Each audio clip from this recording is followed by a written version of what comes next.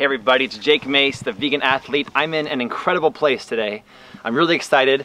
I got up at 1 in the morning this morning and got with my man Steven, and we drove together to Death Valley, where Nevada, California, and Arizona kind of share a border.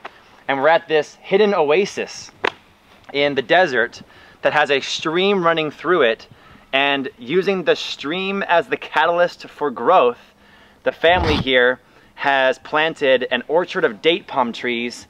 And yes, I'm here at the China Date Ranch. We picked up a few date palm trees. We got to sample some of the most delicious and freshest dates I've ever eaten in my entire life.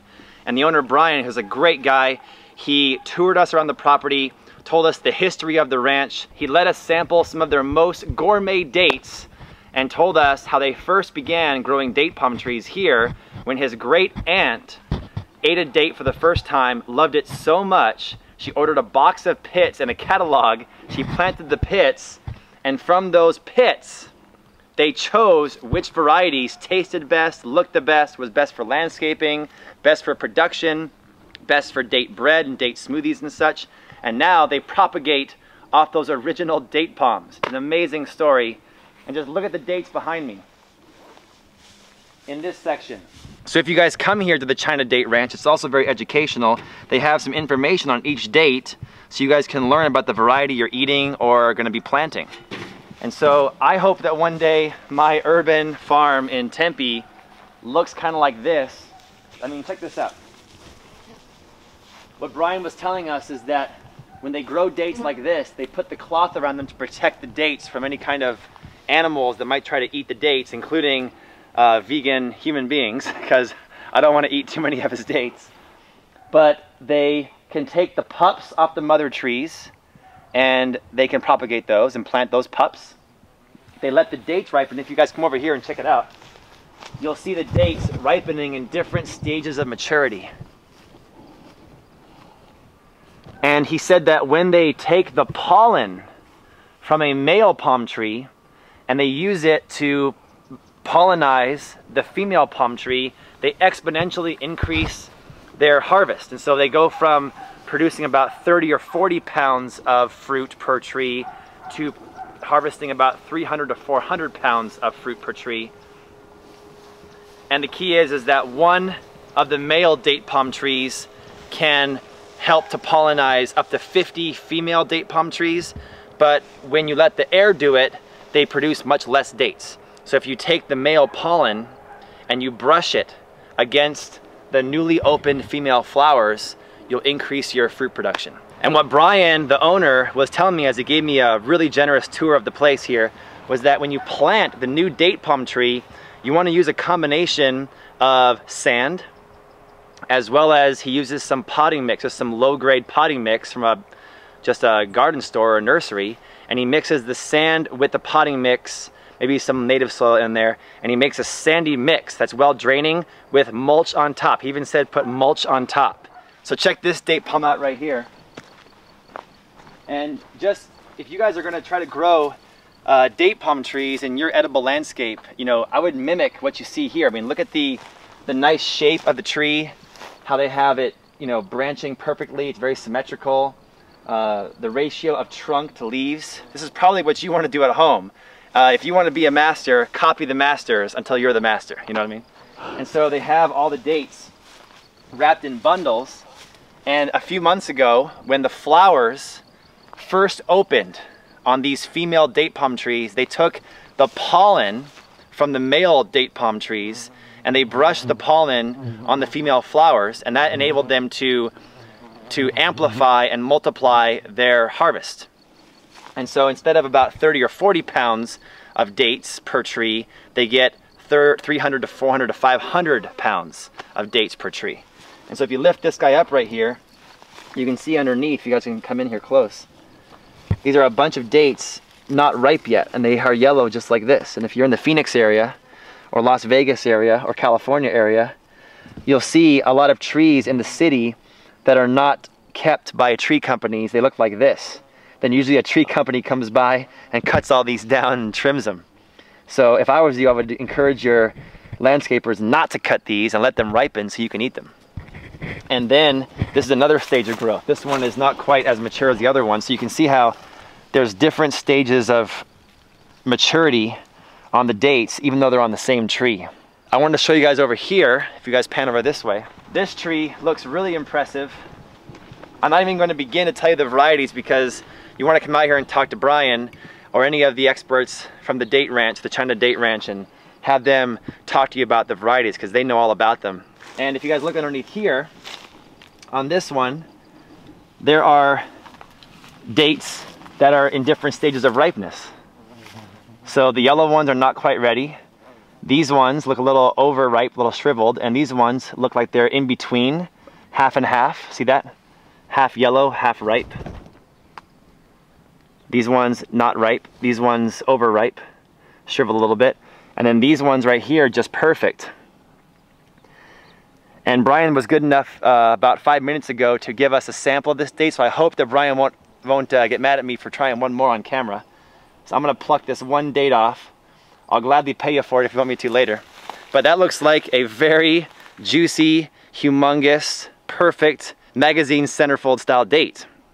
Let me describe the taste to you guys. I mean, this is literally the best date I've ever eaten in my entire life.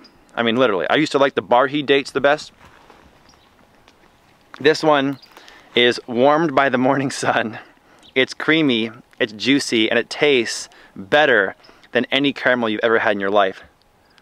And maybe I'll save the pit and plant it just like the great aunt of the China Date Ranch. And I mean, I literally could sit here and eat all these dates. I won't, but I could, because I love dates that much. Let's go check out some of the varieties they have up top, and then we'll end this video for today. So follow me. If you guys check this out, this is the original site of the original trees that the great aunt of the China Date Ranch planted. And now they're very mature and they're looking fantastic. And you can tell they've been here for many, many decades. So if you guys plant your date palms now and you live long enough, you can see them mature to this size.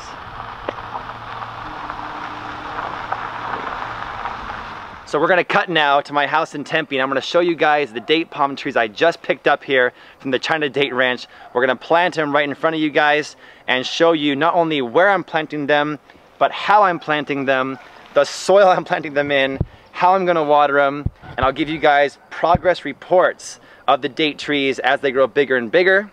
If you subscribe to my YouTube channel, you'll get those updates. Let's go to Tempe right now. We're back in Tempe, Arizona. We made it back safely in record-breaking time. I had an excellent experience at the China Date Ranch, and I will definitely go back again. I think it was fantastic to eat the dates, to see the gift shop, to take a tour of the date trees, and to see the incredible animal life and landscape that surrounds that precious piece of land out there that's very close to Death Valley. And so I took the date palm trees when I got home, and I laid them in the river here, which this river used to be a thriving vegetative oasis garden, but you guys saw in my video from a few days ago that my mesquite tree fell on all this. It broke the bridge. It killed most of the yerba manza and loofah in the river, but some survived. And so I figured I'm repairing the river, doing a lot of home projects. You guys are getting me raw and unfiltered today. And so I laid the date palms in the river because that's what Brian at the China Date Ranch did at his ranch. He had these date palm trees laying in their river. So I'm doing the same thing, and I'm laying them in the river so that the roots stay alive and healthy while I dig the holes for these guys, which are gonna be behind you. And then when I plant them, they'll hopefully have some fish poop nutrients and really good healthy roots to jumpstart them and have them grow from the very first moment they're in the hole. And so I normally like to have my yard looking really nice for you guys, but I am doing so much cleanup now from all the monsoons we've had. And the tree that fell was literally, I mean, it was a taller than 50-foot tall mesquite tree. It's completely dead and down now. We've mulched and wood chipped all of it. And so I'm gonna show you guys where these date palms are gonna go, but don't judge my yard because it is in disarray right now and we're doing complete damage control. So we're gonna go over here.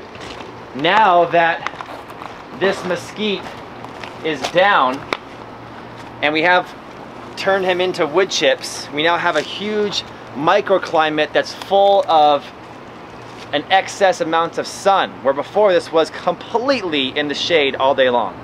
And so I'm gonna put 6 of these date palms that I got from the China Date Ranch in my landscape. I'm gonna put 1 date palm here, in this spot right here, let it grow up above the fence here. I'm gonna put 1 date palm next to him here, and have him grow up, and I have a bubbler already ready to irrigate them. Then I'm going to come over here, and I'm gonna put 1 date palm in this area, so that he's a partner for the Chico Sapote I got from Seamus O'Leary. And then we're gonna have a new gate here, so that way there's room to walk between 2 date palms and get into the trash alley. That'll be a nice little walk through the date palm king and queen as we go and take the trash out. And then I'm gonna put a couple over here, so join me.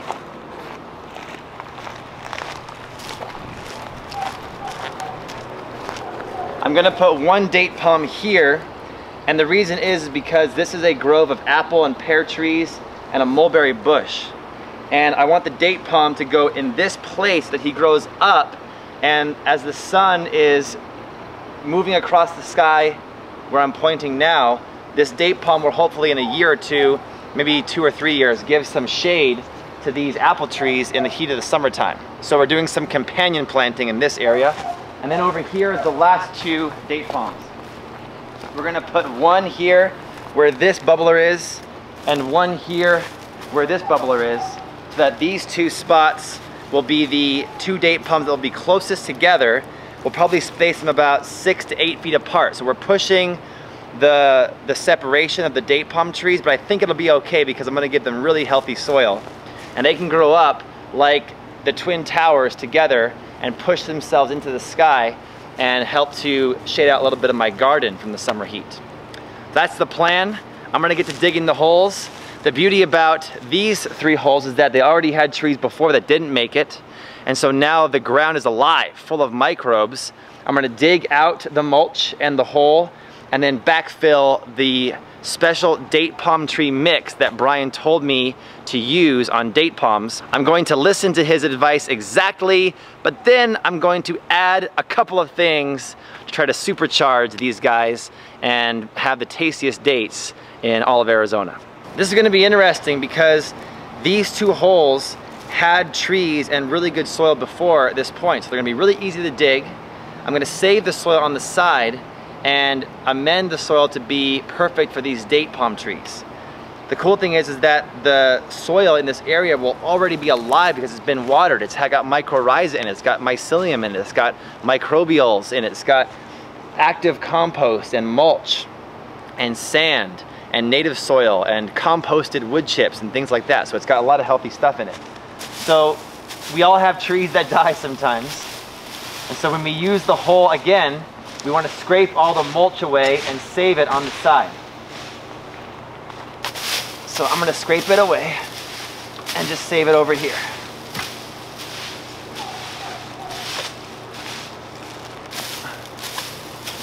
And here's the old rootstock of the old tree.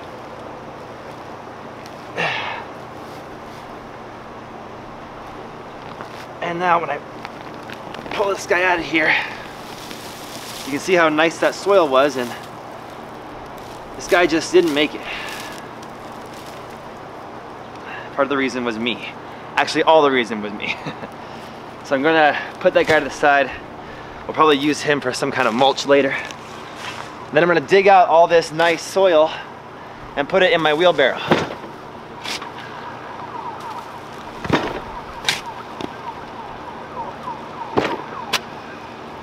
Okay, my hole is dug out. I think that the depth is perfect. I even have a little bit of a raised berm around the edges so that the water will stay in the root zone of the date palm. And Brian from the China Date Ranch, he was really the man. He was so knowledgeable about dates. He was like the date connoisseur, not only of how the dates taste, but also how to plant them, how to propagate them, everything about dates. And he told me a few things. One, he said that they actually water their date palm trees twice a week, especially in the summertime. They might back it off in the winter. And even though they're established, still twice a week, and they get all their water from their stream that's local there at the ranch. Number 2, he said to make the soil a combination of sand and then go to the store and buy just some low-grade compost and mix it together, maybe with a little bit of native soil in there, and make it a very sandy mix because they want to have that drainage. And so I'm going to do that. I'm going to try to do what he said. And what I've got in bucket number 1 is a bucket full of sand. And this bucket is just full of sand here, and maybe a little bit of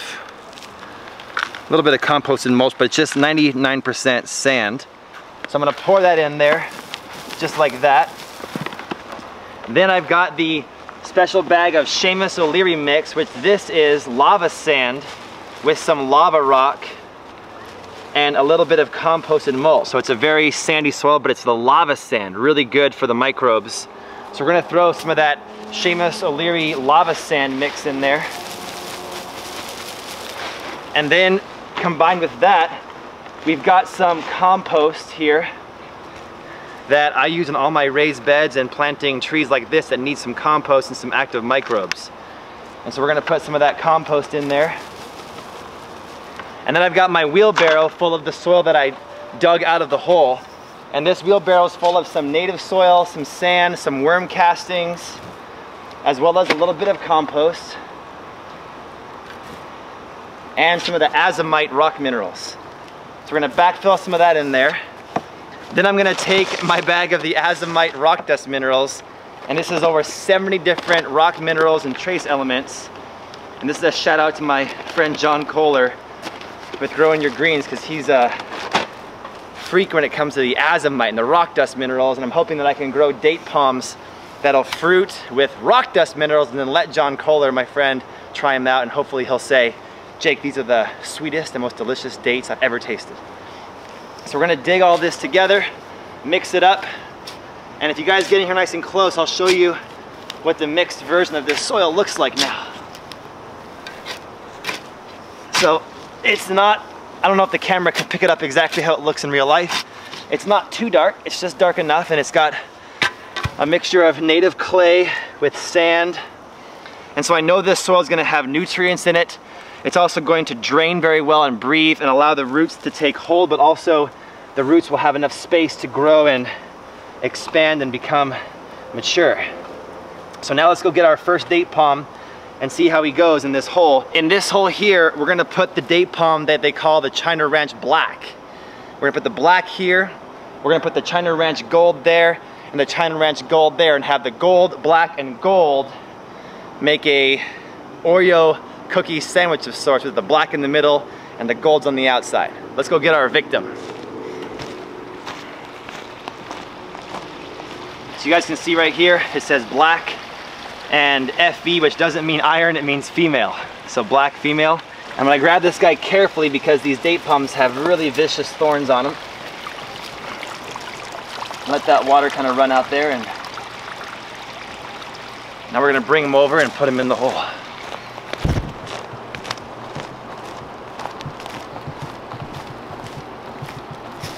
And so here's the last 2 important steps of this process that Brian told me was, number 1, you want to make sure to plant the soil up to the fattest part of the trunk here. So where the trunk becomes kind of bulbous and kind of fat right here in the middle, bring the soil level up to the fat part. So I think this is a little too low still. So I'm gonna kind of move some dirt in there like this, and that will bring it a few inches higher. And now, in my opinion, that looks pretty good. And I'm gonna stand him straight like this, and then kind of get back and look and make sure that he looks pretty good. And I think I might turn him a little bit, like that. And that looks pretty good to me. So I think that that's gonna be a winner. And I'm gonna set him right in that hole just like that. The second step I want to do to end this thing is grab this special bag.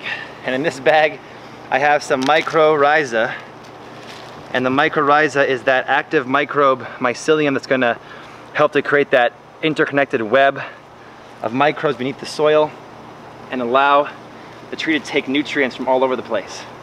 So we're going to sprinkle this guy in there kind of along the root ball next to where the roots are going to be, and that will really supercharge the microbe explosion in this guy. And then we're gonna backfill our good soil mixture into the hole and allow this guy to stand on his own. Then we're gonna water him thoroughly, and then we're going to put mulch on top. I got him in the hole, he looks so happy. We're gonna gently rake over some of our mulch on top. That way he has a good layer of mulch, including composted wood chips, hay, leaves, and general yard clipping debris. And then the last thing we're gonna do after the mulch is on top, just like that, we're gonna water them.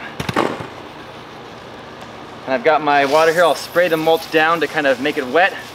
I'm gonna spray the lovely date palm off here. He looks beautiful. And dates are one of my favorite foods on the planet. I can't wait to have my own fresh dates with such an amazing story behind them as the one that I just had at the China Date Ranch. I love my experience there. Thank you to Brian for being so courteous and a great host, and for growing such amazing trees that we can all enjoy. And if you guys subscribe to my YouTube channel, I'm gonna be very excited to bring you updates of how this date grows, matures, flowers, and then fruits for the first time. And then I will definitely eat the dates right in front of you. Thanks for watching my video, and thanks for watching all the videos at our channel here, the Vegan Athlete YouTube channel. I really encourage you guys, if you wanna grow as a gardener and learn about date palm trees, to head over and see my friends at the China Date Ranch. It's a long drive, but well worth it, in a beautiful area of the country. And as always, don't forget that if you wanna be sustainable and a positive member of the planet, go vegan and grow your food at home like delicious dates. I'll see you guys next time.